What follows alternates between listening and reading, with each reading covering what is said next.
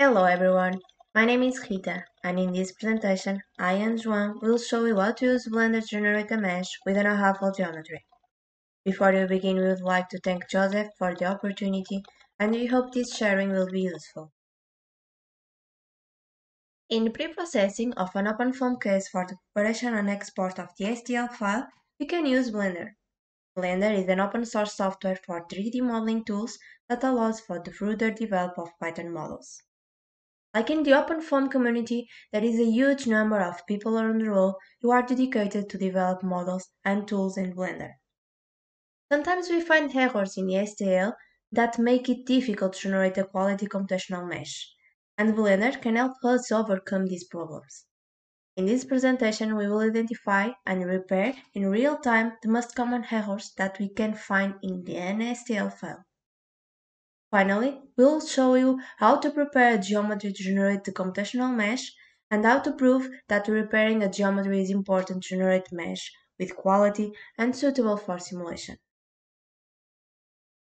What is a real STL file? STL file represents a surface of 3D model as a mesh of triangles, and so it is composed of vertices, edge, and faces. It's an approximation of the original design and contains information of both inside and outside of a part. Each triangle also has a normal vector which defines what side of a triangle faces outward. The STL file can be exported in two different formats, binary format or ASCII format. For this to be used in CFMesh software or SnappyXmesh, it is necessary for it to be exported in ASCII format. But then, how do you know that our STL was quality? What is the correct STL? A correct STL-based model is characterized by closed and connected triangles that don't overlap and where every edge is part of two triangles. However, when converting from CAD to STL, errors can frequently arise due to a fault in the conversion. The real problem with exporting an STL is in fact it being defined by the vertex coordinates. That is, if there are duplicated vertices or edges at first glance, it will be difficult to detect this, because every edge or face is not defined as entity, an ID. This can trigger a variety of different errors. Holes or gaps in a mesh. This occurs when the adjacent triangles fail to share two common vertices. Flipped normals. Each triangle in the mesh has a normal vector, which points out to the outer side of a triangle. When the design model was a flipped normal, to generate a computational mesh has difficulty in identifying the inside and the outside of the model. Intersecting and overlapping triangles. This error occurs when two surfaces overlap or cross one another due to the complexity of the internal geometry. This error can cause problems for meshing software and detect the edge of the resource. Bad edge. The problem of bad edge is encountered when the edges of the triangles are not properly connected to each other, creating holes and bad contours. Bad edge results in a non-meaningful design, so patching and blending bad edge with dedicated software tools can help to repair the file. Noise shells. Shells are the outer layers on the outside of the model that can cause problems in identifying the surface for the mesh generation. In the next part of this video, João will show you how you can repair all these mistakes that we can find in the geometry. Hello everyone, my name is Castro and I'll be showing you, in this part of the tutorial, how to use Blender to repair a faulty STL geometry. We are going to go over some topics, such as the work environment in Blender, the very basics, and some useful tools and how to use them. Please keep in mind that this is a very beginner-friendly tutorial and I'll be covering with detail the steps that I'm following.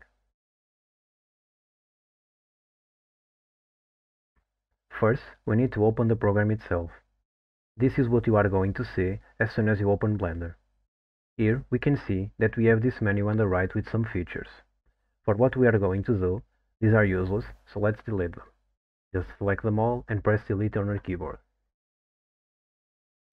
The first step is to import the file.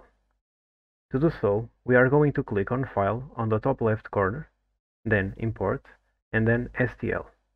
Now look for your file. Mine is this one, so I'll just import it by clicking on this blue button. And there we go. The geometry is here. While we are here, let's install an add-on called 3D Printing Toolbox. What it does is basically help identify some of the problems we have in our geometry. Let's click on Edit, then Preferences, Add-ons, look for 3D, and there we go. It's this one right here. You just have to check it like this, and you're done. With the add-on installed, to turn it on, we must click on this icon with the tools on the right. After that, click on Workspace and then turn the add-ons on by clicking on this box. Now, turn on Mesh 3D Printing Toolbox. I'm gonna turn on an extra add-on so you can see what I'm clicking. After you turn the add-ons on, you can press the N key on your keyboard and this menu is going to pop up on your right. You go to your desired add-on and here are the options. I have to turn on screencast keys and it's done. Now we can work on our geometry.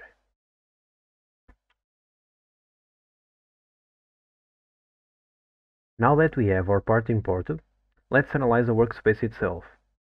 In the top right, we can change the view mode on these four icons. I'm going to choose the far left one because it's the one that I prefer. If you press Alt-Z or simply click in here, like this, you can go into X-ray mode, which allows you to see through the geometry and, most important, select through it. I also like to get rid of the floor, axis and origin so I get a cleaner look in my workspace. Keep in mind that this is all personal preference and doesn't need to be done. To do what I just said, you have to click on this arrow and then unselect floor, axis and origin. And as you can see, you get a much cleaner look. To move around, it's quite different from some CAD softwares, which I assume you are familiar with. In here, we have to select a central point, which is going to be the center of our workspace, and every time we zoom in or out, it's going to be on that point. The rotation is around that point as well. Let me demonstrate that to you. As you can see, no matter where my cursor is, every time I zoom in or out, I'm going to zoom on this central point, because it's the default center of our workspace as of now. To change that, with the Alt pressed, we can click somewhere on the geometry with our middle mouse, like this, and now this is the central point of our workspace, and every time I zoom in and out, it's going to be there. Also, like I said, if we rotate around it, as you can see, it's always around this point. To get a view parallel to a default plane, it's possible to use these axes on the top right, like this. What I like to do is do some quick swipes. If you hold the Alt key and then with the middle mouse button pressed, you can do a quick swipe up, for example, and you're getting the next parallel view. If I do left, I'm gonna get the next one to the left, and you can keep doing that until you get the view that you want.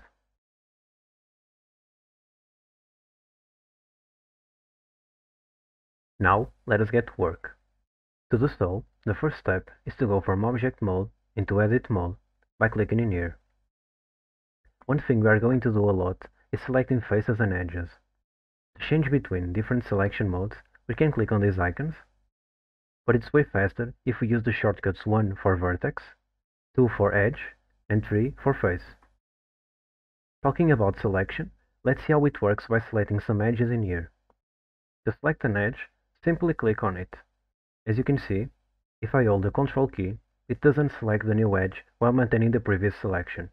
What it does is create the shortest path of edges from the previous selection to the current one.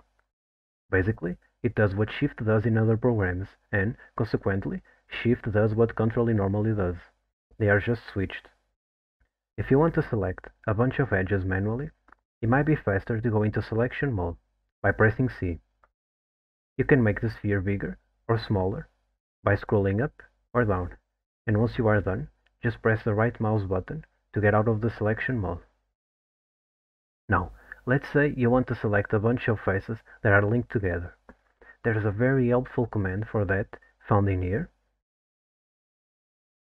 Link Flat Faces is going to select all the faces that are linked together, I don't have an angle bigger than the one you choose here on this window on the bottom left.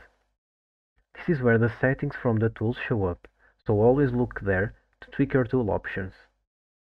As you can see, if I change the angle to 10, I'm going to select all these faces, leaving the side ones unselected. This is a command you are going to use a lot, therefore, add it to your quick favorites by pressing the right mouse button on top of the command and then add to quick favorites. You can access the quick favorites menu by pressing Q.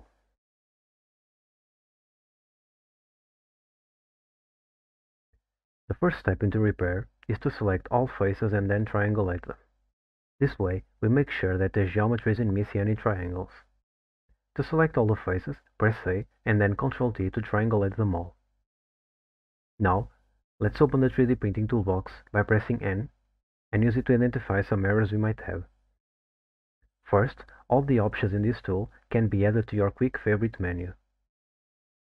By clicking on Solid, we identify some non-manifold edges, which are edges that are not connected to two different faces, which should not happen. Blender itself already has a non-manifold command, but it mixes the non-manifold and bad contiguous edges errors from the 3D toolbox, which is not a problem since you have to correct them both. For this first part, I'm going to use them separately. Later, you might see me use the Blender-based one, because I prefer it. One of the errors you can find with this tool are holes, like we have in here. We saw how to select edges and faces previously, but in this case, we can be way faster if we select the whole loop, instead of doing it manually. You can do this by using this tool found in here, or just use the default Blender shortcut by holding Alt and then selecting an edge. To fill, simply press F and then Ctrl T to triangulate the faces. We are going to do the same for this other hole in here. To recheck the error, you must click on Solid again, and only then on Non-Manifold. As you can see, the number of non-manifold edges went down, which means we successfully fixed this part. In here, we have a much bigger hole. If I try to use the same strategy, it's going to work. However, I'm going to lose a lot of resolution, because the program itself is not able to create curves and will always create a smaller number of triangles possible. Let me demonstrate that to you. So, to repair this hole, we are going to do it by sections.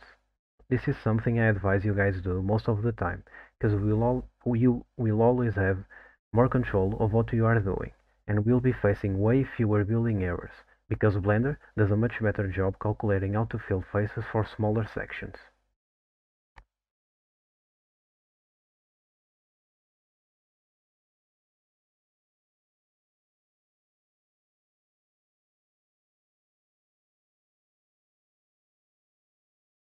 Now that we have repaired this part, let's check the toolbox to make sure everything is alright.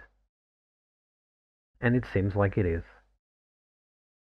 Now, these faces on top are clearly intersecting each other. To find intersections, normally use intersection on the toolbox. But most of the time, these faces have non-manifold edges, so by repairing this error, you also end up repairing the intersect faces.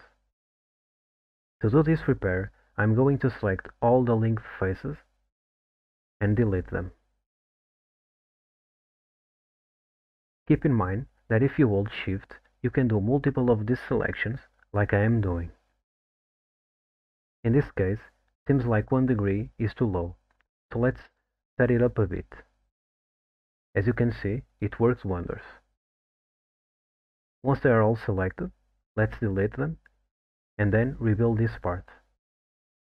Let's select the outer loop, and then the inner loop. Now let's fill and then triangulate. Well, this doesn't seem right at all. The fill command doesn't work well to fill with rings like this. But don't worry, let's go back by pressing Ctrl Z and try with a different fill method. Now, this time, instead of pressing F, we are going to press Alt plus F, and as you can see, it works just fine. Sometimes, one method is better for some situations than the other. like you have seen in here. If you see that one isn't working well, try the other. Again, let's recheck to make sure everything is okay before we move on. Now, let's check the center of our gear. Seems like the inner face is not connected to the top ring. I could delete it all and rebuild it, but I'll show you a very interesting tool that could save you lots of time. However, you need to use it with caution. Let's select these two loops and then press M to go into the merge menu. Then we are going to merge by distance. As you can see, with a value too small, they are not going to merge. And if we choose a value too big, like for example 0.1, we are going to lose a lot of resolution. To find the best value, we must adopt the try and error method. For this distance, I reckon that 0.005 is a good value. And it seems like it is. Let's check on solid again. And as you can see, it is solved.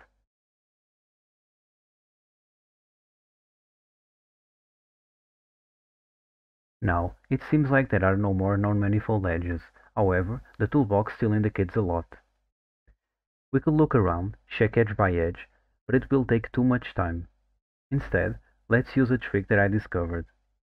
Let's select all the non-manifold edges, and then press E to extrude them.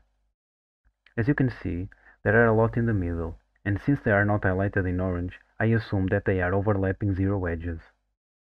Zero edges are edges that are really small or overlapping others. This might cause a few errors when generating your mesh. Because of this, they tend to be hard to find. Luckily, we can use this extrude trick to find them. Sometimes, you might not find a zero edge with a non-manifold command, so always check all the options available in the toolbox. Let's check by going into Degenerate and then Zero Edges. To repair this error, instead of deleting one by one or rebuilding the parts, we can use the command Merge by Distance again. Since these edges are so close together, we can safely merge them to others without affecting the geometry detail. To see how far we can go with the distance, we can look at the length of a really small edge and use a tenth of its measurement.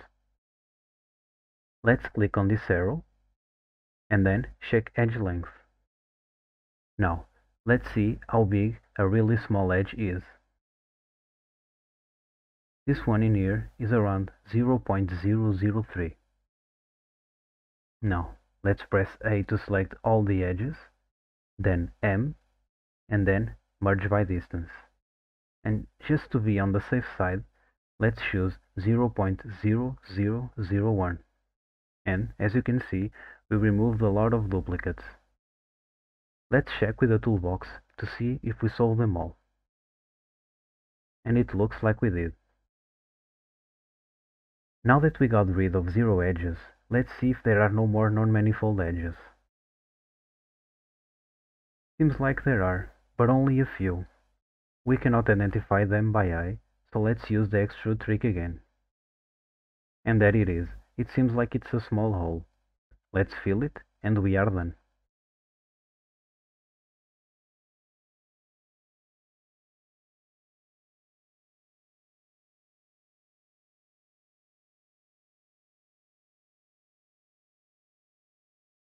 Now that we fixed all the non-manifold edges, let's check for bad contiguous edges by going into Solid and then pressing here.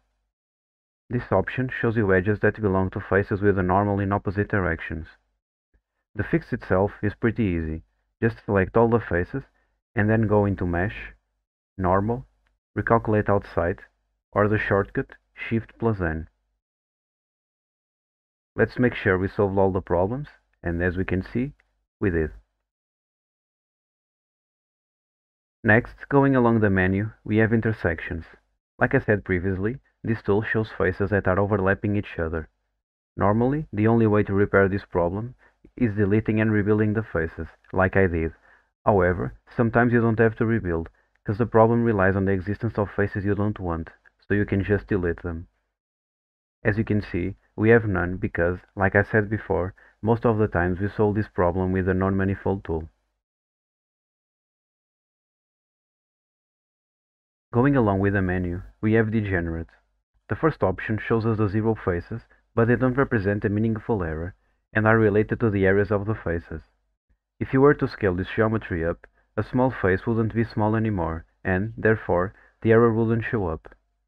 This is something we can just ignore and focus only on the zero edges, which we already covered, and, because of that, we have none. The other tools are very useful, but not for us, so we won't be touching them in this tutorial. If you want to use Blender for 3D printing, feel free to explore those later. Seems like we don't have more errors, so we can conclude that our geometry is repaired. That is all from me. For the next part, Kate is going to show you some extra features and demonstrate, while generating a mesh, why repairing and tweaking your geometry is worth your time. Through the utility Check Surface Mesh, a utility that checks the entire triangle surface of the STL, you can verify that this geometry has 64 manifolds, open boundaries, non-manifold edge, wave quality triangles, self-intersecting parts, and overlapping parts. A total of 6 checks indicating potential problems. On the other hand, when we check the repaired STL file, the surface passes all the checks, which means that we are able to correct all errors. Let's now prepare the geometry to generate computational mesh. I will then show you how you can prepare geometry to generate a mesh with Cartesian mesh and SnappyX mesh from Blender. First, we will start by defining the patch for later application of the boundary condition. Let's go to Edit mode and select. You can use different shapes to select a region. Box selection or selection circle.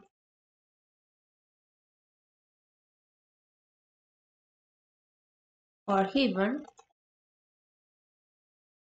select link flat faces.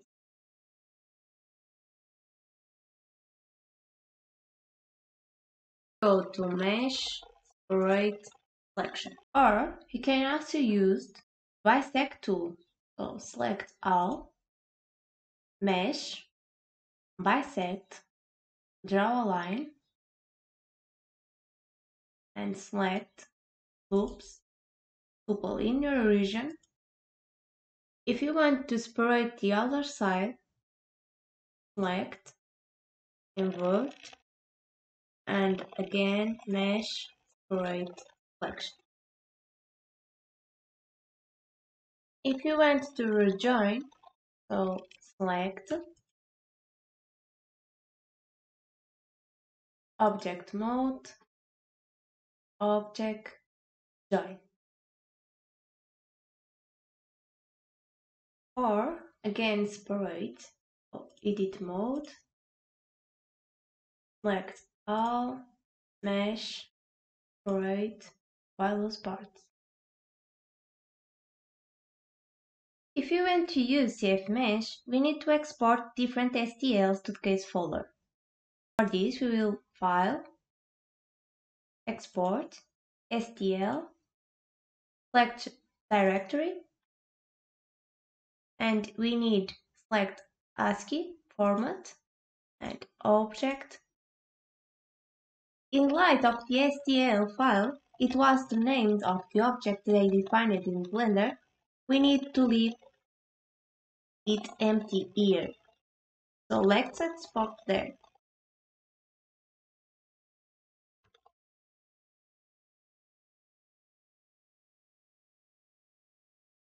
And here we have our STL files that correspond to the surface of the different patch we have defined. But now, to mesh with Cartesian mesh, we need to use this script called unique STL.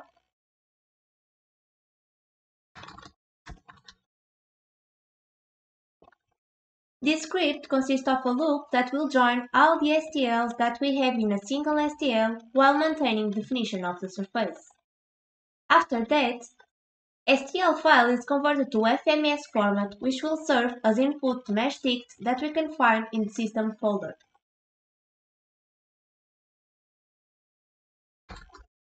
Just run the script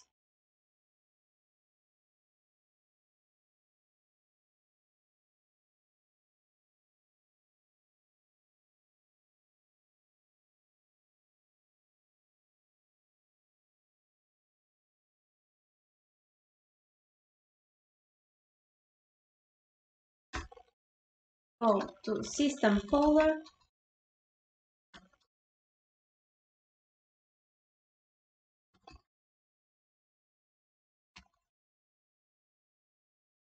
I'm just going to generate a simple mesh with a uniform cell size throughout the main.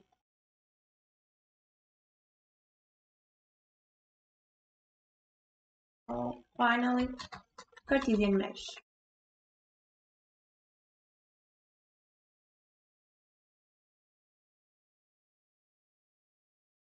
Now, let's see if you can look at our computational mesh and verify that the paths are all defined.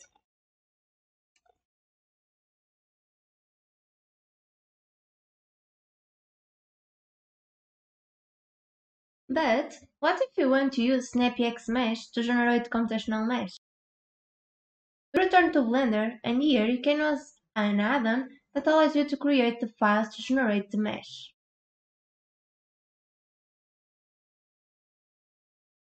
Here, we put the directory that, as you can observe, only has folder 0. Here, we put the cell size we want. We add the location of our mesh, that is, we select the point that is inside the geometry. And finally,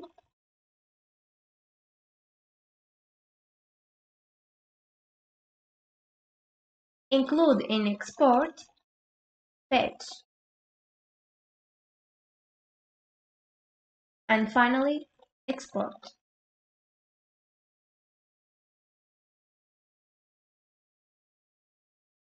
And now, on our directory, we already have the constant and system folder and all the files we need to generate the mesh. And in my batch file,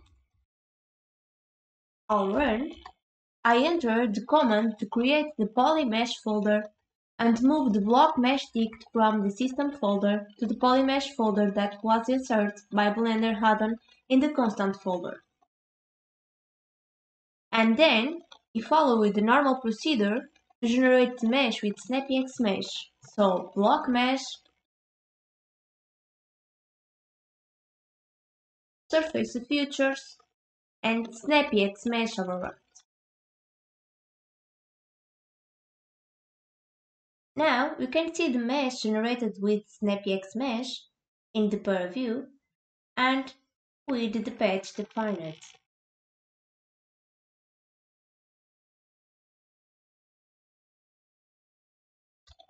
To prove that the repairing of geometry in preprocessing is crucial to generate mesh with quality for simulation, we did a small study.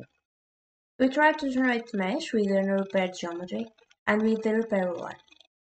Before repairing the STL file, we obtained 2 non-orthogonal faces, 2 skew faces, and failed on mesh checks. On the other hand, when we generate the mesh with repaired the STL, we get a mesh OK. That is, according to TF-mesh, a mesh suitable for simulation. To check the efficiency and importance of repairing the geometry before generating the mesh, we decide to test 10 different levels of refinement. Level 10 corresponds to a more refined mesh. We can verify that we don't have freedom of mesh refinement using original geometry, and that even by varying the cell size we cannot obtain a quality mesh. On the other hand, with correct geometry, we have no problem, and generate the mesh always with quality. We can conclude that Blender and presented tools allows an efficient manipulation of geometries. The 3D Print toolbox was able to detect and indicate the location of all errors pointed out by Check Surface Mesh utility. The errors reported by Check Surface Mesh utility and the Blender toolbox limited generation of appropriate computational meshes. Blender and presented tools proved to be efficient to help solving some difficulties usually faced in preprocessing tasks.